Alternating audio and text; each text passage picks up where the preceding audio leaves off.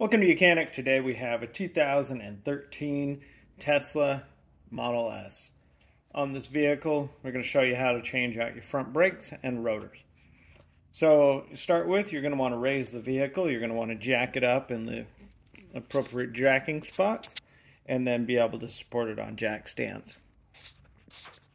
So this vehicle, for the jack spots, there's the three little dots. That's where you jack it up and then be able to get the jack stands on there. You don't want to jack it up anywhere under there because that's all the battery. So then when it's jacked up and supported, then you can remove your front tire and have access to your brake caliper and the rotor component here.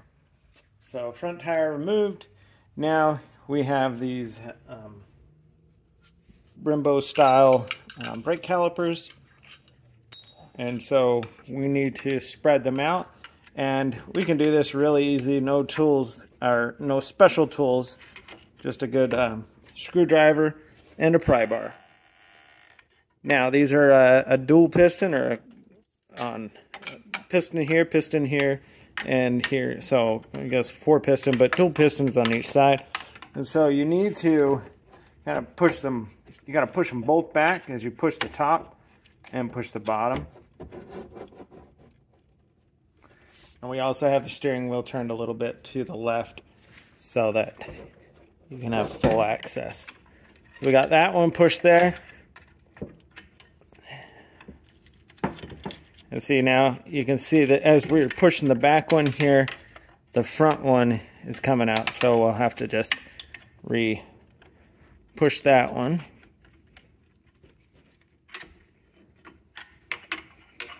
To get it all fully pushed back.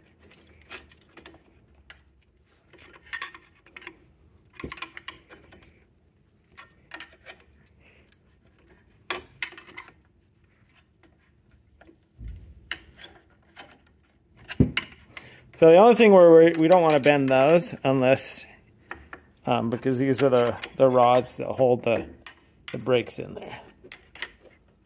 But anything else is what is being replaced. So I think we're good there. So our calipers have been pushed back, and now we need to knock these pins out that hold them in there. So taking a punch,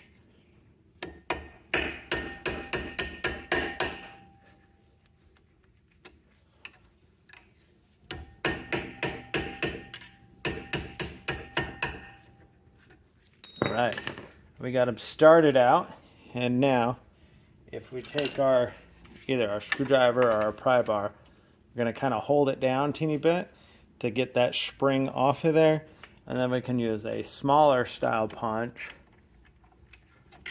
to just be able to push those out, and they should come out fairly easy. If not, you may have to use some more hammer action, and we only had to do that on the top. And so now the bottom one should just slide out there also. There we go. And then you can just pull your brakes out.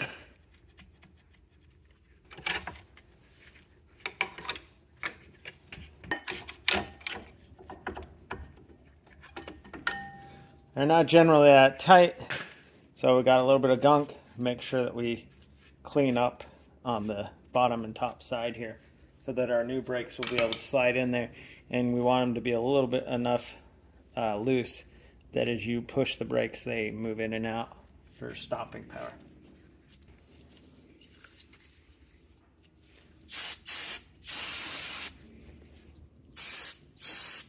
Just using a little brake clean. You don't have to, but it helps keep the dust down of the from the brake pads. So now, one of the next things, or another thing, is we want to get this bolt out for the rotor itself, and that was a T45. And then we have the 2 bolts on the back here to hold the caliper on. and those are a 20, no, they're an 18.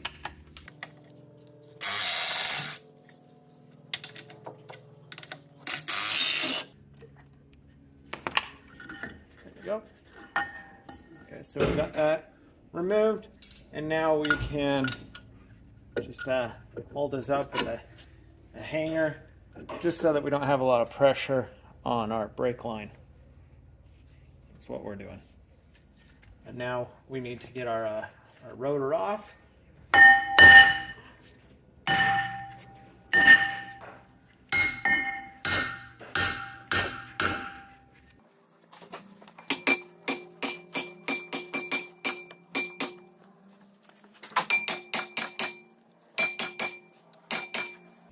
Right.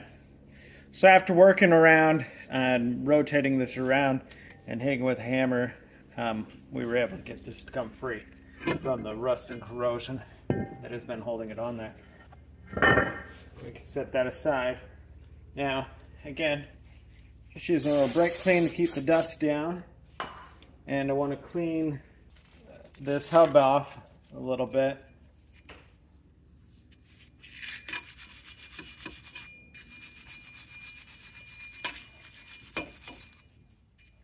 Of that rust and corrosion,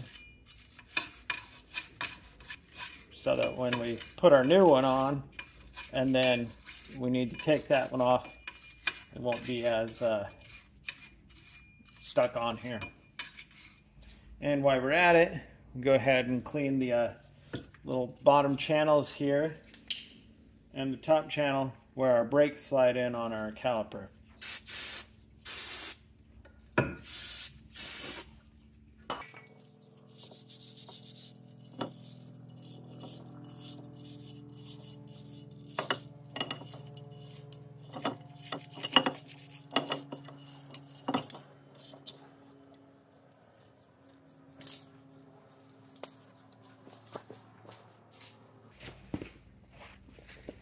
Right, so taking our new rotor, we need to line up where the hole is.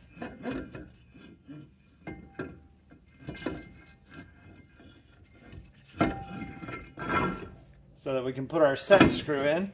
And if you don't put the set screw in, it's not the end of the world, because it's really just there for alignment. If your set screw, if you had to drill it out, you can always just put a lug nut on here to hold it on. It's that alignment. It's there for assembly. All right. So just snugging this up, and that's literally all you got to do. Snug it up. Nothing crazy. And now we're able to put our caliper unit back on. Being able to just bring it down and around. We have our size 18 millimeter bolts on the back side. Put those through.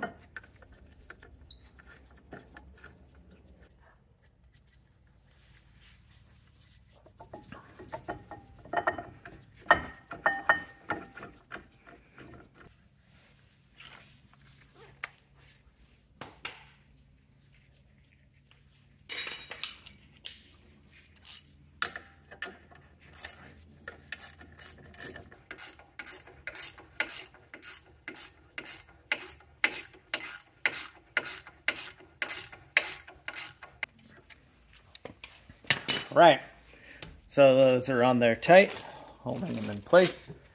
And now we need our new brake pads.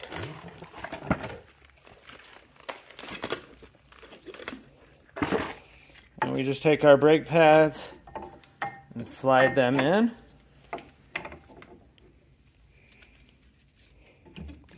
With our friction material toward. Right, so we got our brake pads slid in there with our friction material toward the front there. We can put our bottom pin in or top pin, whichever one you want. And we just press these in.